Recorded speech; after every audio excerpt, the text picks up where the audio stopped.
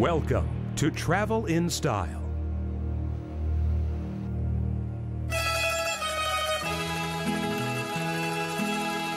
If you want to visit a place that has no cars or roadways and no rush hours spent on the motorway, then Venice is the place for you.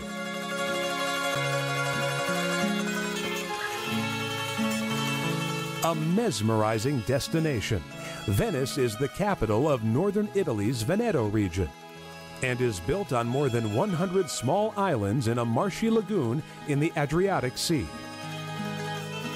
St. Mark's Basilica, or Square as it's fondly known, is Venice's political and judicial hub and a place for locals and visitors to hang out.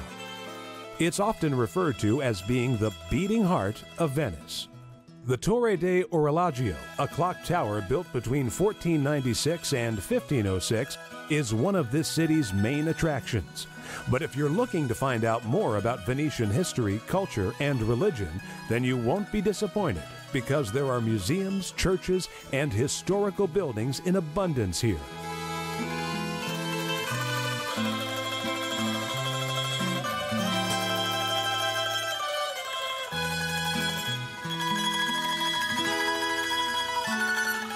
The biggest problem you'll face is deciding what to see and where to go. There simply is too much for one visit. So is the city's shopping and market street trade. Selling a variety of goods and souvenirs, you'll be spoiled for choice.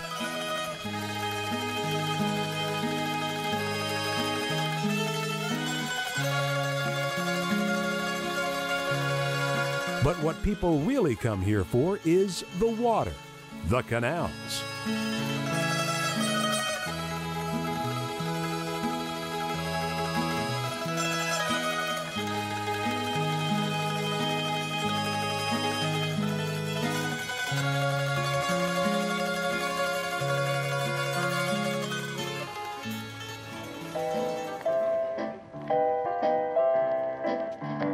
No other bar in Europe has a richer history than Harry's Bar. Frequented by some of the world's most famous people, including Ernest Hemingway, Orson Welles, Charlie Chaplin, and Alfred Hitchcock, Harry's Bar is steeped in legend.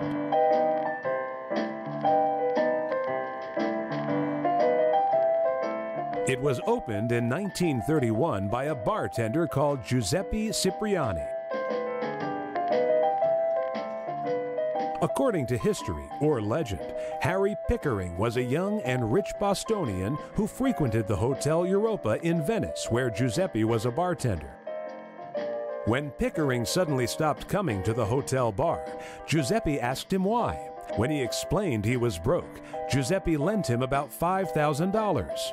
2 years later, Pickering returned to the hotel, ordered a drink, and gave Giuseppe 4 times what he borrowed, or so the legend goes. Harry's Bar was declared a national landmark in 2001 and is as famous for its history and legend as it is for its Bellini and dry martini cocktail.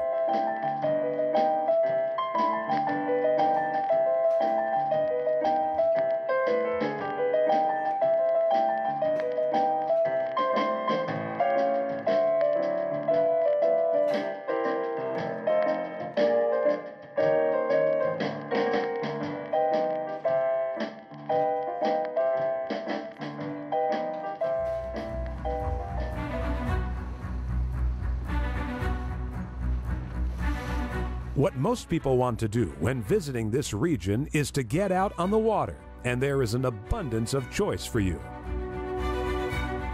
From traditional canal boats to speedboats, you'll see the wonders of Venetian architecture and vast numbers of historical buildings, museums, and monuments, all the while gliding along the water. This is the chance of a lifetime, the reason why thousands of tourists flock to this part of Italy, to see Venice in all its glory from the water.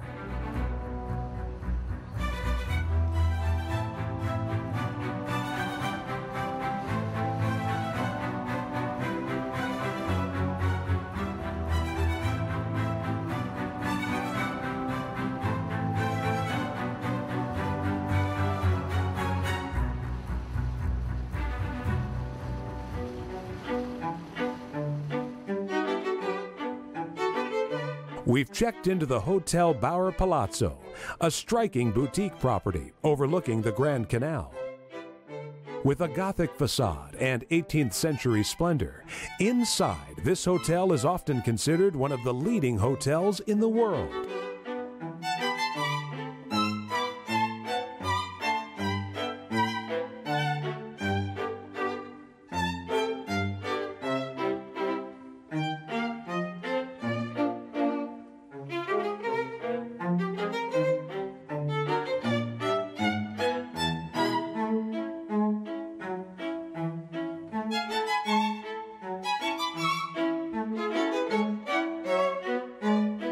It's not just the interior of this property that is striking.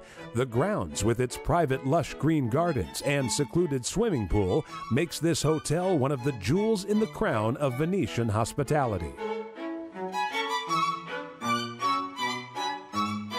The history is definitely there, and some history goes way, way back. Since 1948, the Bauer has kind of grown to being one of the most leaders, iconic location-wise, and also for many other reasons, hotel in Venice.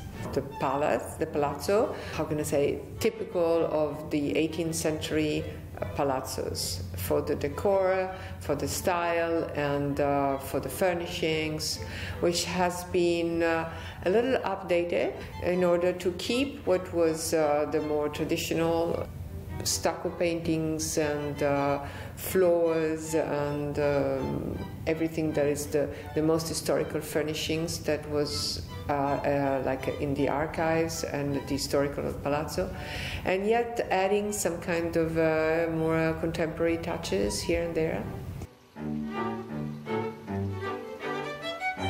Villa F is yes, it's Venice today. It's like a mix of many things, which start from way back, but then again are contemporary, or because it's mostly dictated by well-being, and well-being is a mixture.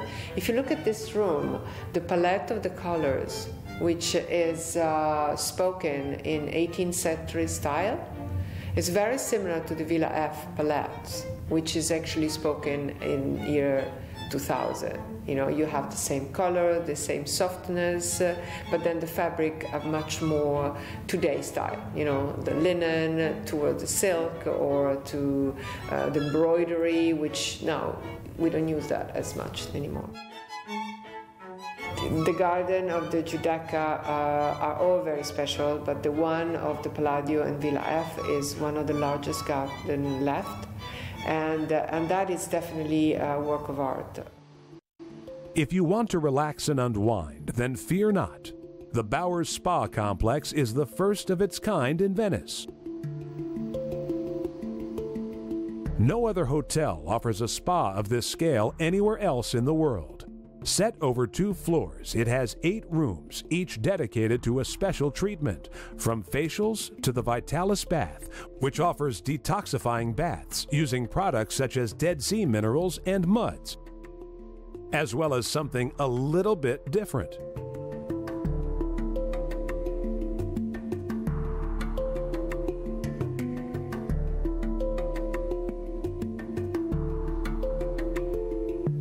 It may look a little strange, but we can assure you this massage will certainly do the trick if you're looking to unwind and de-stress.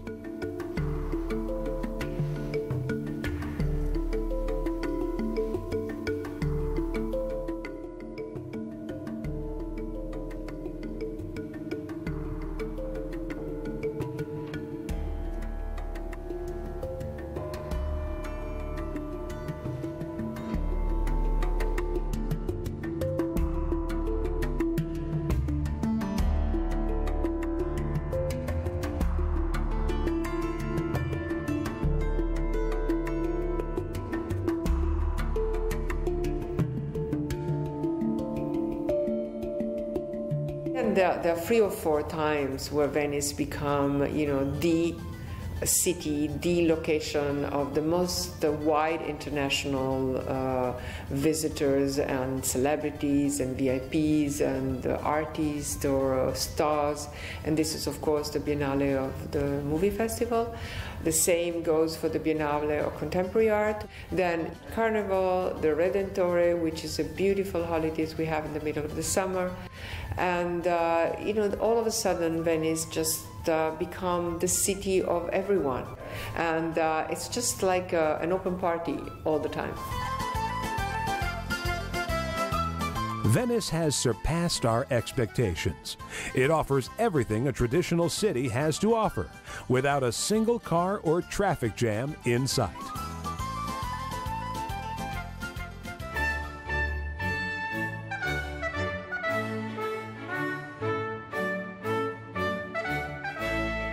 One of the most visited and historical capitals in the world, London is a diverse melting pot of languages and cultures. Big Ben, the Houses of Parliament, Buckingham Palace, the River Thames, Trafalgar Square, and St. Paul's are just some of these cities' most famous landmarks.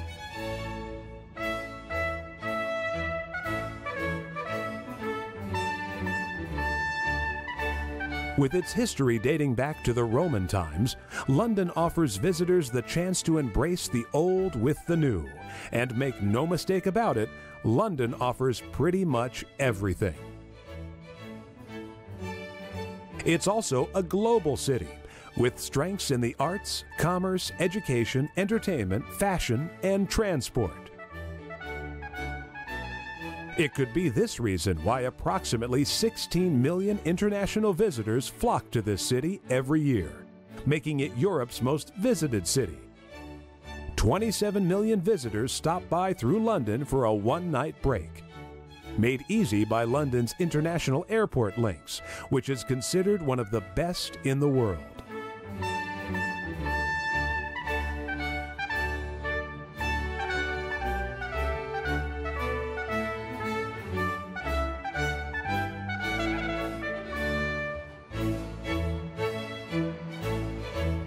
London's public transport system has been the benchmark for other countries. Riding the tube is a must-do for those whose time in the city might be short, or simply by those wanting to travel London the real way. London is one of those places where charm and creativity meets with history and royal heritage. It truly is a city of dreams, and one that is rarely explored just once.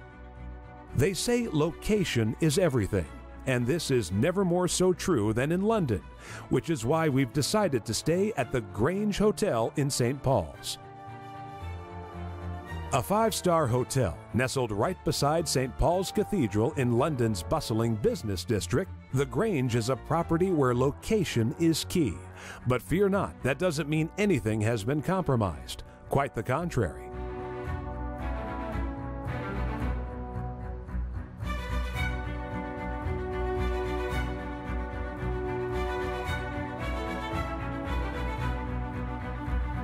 This hotel's service is second to none and adopts a policy where the customer's every whim is catered for.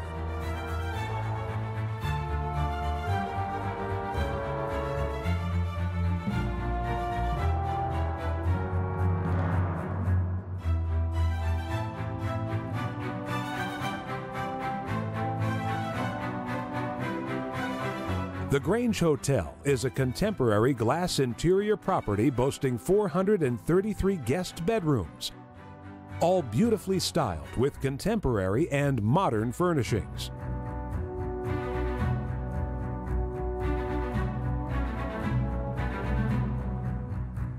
It also houses an array of bars and restaurants, a health and fitness club, and spa.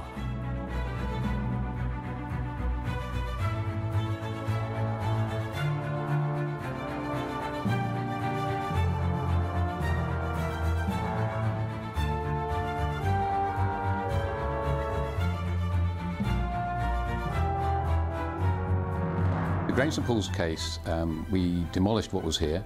It was built originally as a citadel by Winston Churchill to protect the communications of London.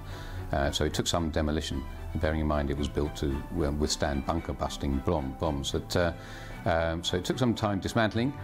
One of the fortunate things that we're able to do is having close contact with our customers is to identify what they want. And so when we're able to build, we can build with what they want. And for leisure customers, swimming pools and spas, lots of facilities, offerings in food and beverage, restaurants and bars. It's very useful to be able to construct those from new and to identify what clients need and then to try to supply it. Combining state-of-the-art event facilities with a wealth of history and local tradition, this hotel offers an inspirational selection of meetings and event locations, including this area, an elegant and light-filled part of the hotel that has become popular with tourists and regulars. What we identified from our clients was that they liked things with light and air. It's very easy to fill such spaces as the atrium with just more rooms or conference space and so on, but that I think is a unique feature. We try to, even in 2 levels below ground where we have conference facilities, we've got natural daylight that spills into the area. And yes, it's an interesting thought. Some people may construct hotels in a different way. We simply try to identify what our customers want and try to deliver it. And light and air are 2 things that we think are important to them and therefore to us. Well, London has some amazingly iconic features, and St Paul's Cathedral is one of them. The opportunities for the access to the West End, to go to the city, to engage in all the life and activity and the vibrancy of London from such areas as St Paul's is a unique thing. The most unique thing about our hotels, of course, is its location. You can stay in hotels anywhere, but only one location. Well, when you're tired of London, you're tired of life, as the saying goes. There are so many different things about London. The theatres and the choice of restaurants and bars, the iconic landmarks, the activities. I was with a film director just last night who said that he's actually from Canada, and he said, when you come here, you just don't want to leave. And I think that perhaps is appropriate for pretty much anywhere close to our hotels. There's so many different things that you can see in London. Whatever your choice, if it's cultural, if it's heritage, if it's sporting, if it's activity, if it's day life, night life, there's plenty to do. Well, you don't need to tell us twice. We're off. You can choose London's public transport system to get around, and the Grange Hotel is in close proximity to the Tube network. Or you can go by private chauffeur. Well, why not? Visitors often discover that there are simply not enough days to take in this city's vast offerings. But one of the most iconic things to do when in London is sample a traditional afternoon tea. And where better to go than the famous Dorchester Hotel?